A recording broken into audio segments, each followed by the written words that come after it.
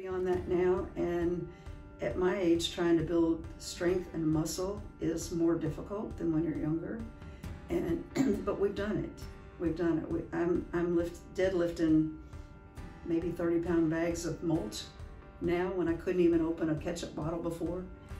And we're working on strength, balance, and I'm getting back on my skates, which I wasn't sure a year ago that I'd ever do again. And I may or may not be competitive, but we're going to continue to work on it.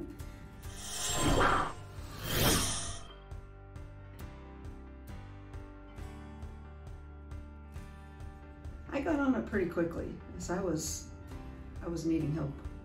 I got on it pretty quickly and started searching the internet for, I was looking for a personal trainer because I didn't know any different. And you popped up on a video. And so I filled out the contact card. You called me, we had a great conversation, and came in to see you. We had a great conversation, figured out that you could help me, and it's been going on since then.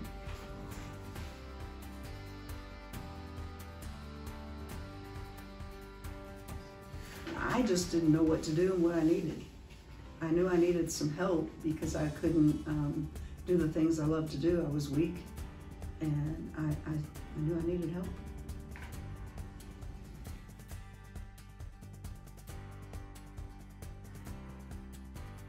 I was dealing with cancer and cancer treatment, and chemo and radiation left me just weak, and I couldn't live life. And so I needed help to get back to doing the things I wanted to do.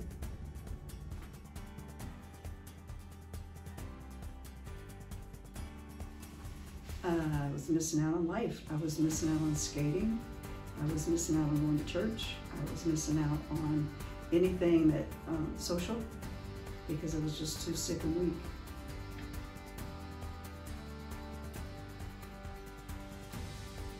No, I was too sick and too weak to try anything on my own.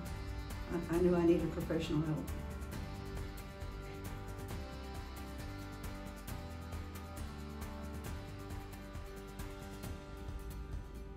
I wasn't sure. I wasn't sure if I needed a chiropractor. I wasn't sure if I needed physical therapy. I didn't know if I needed to join a gym and work out. I wasn't sure what I needed. And then when I saw the video of Brandon, I'm thinking, okay, that's what I need to do.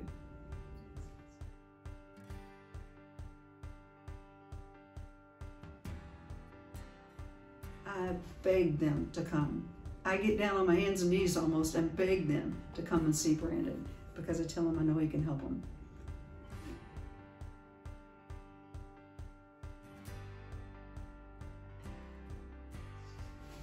Mr. Brandon, of course. You know, we talk, we laugh, we work hard, but I look forward to coming every week. And Brandon's just so personable and so helpful, and he will get you back to doing what you love to do quickly.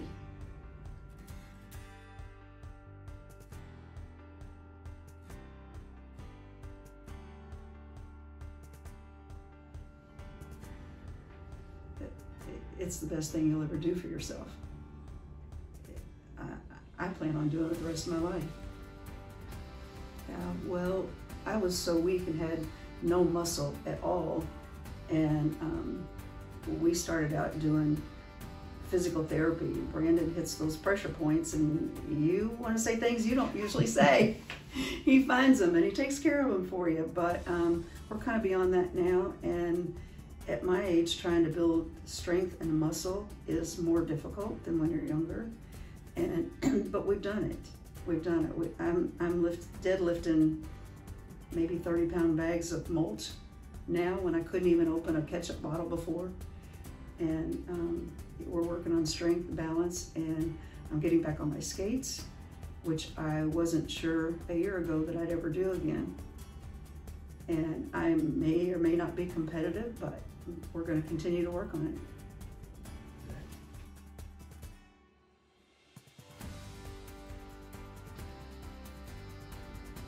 I had no life other than sitting on the couch. And now I'm doing things I love to do. I'm working in my yard, I'm skating. I can do just about anything I want to do. And at 72, it's not bad.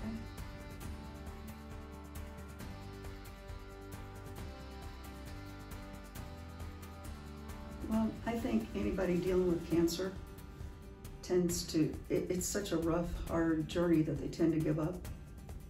But if you keep your focus on God, and God has led me to so many wonderful people, my healthcare team, Brandon,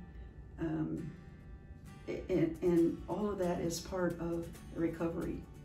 And if you just take each day, keep your focus on God, and having people like Brandon in your life that you can talk to, and that is, they're empathetic with what you're going through, and they meet you where you are, and you work up slowly.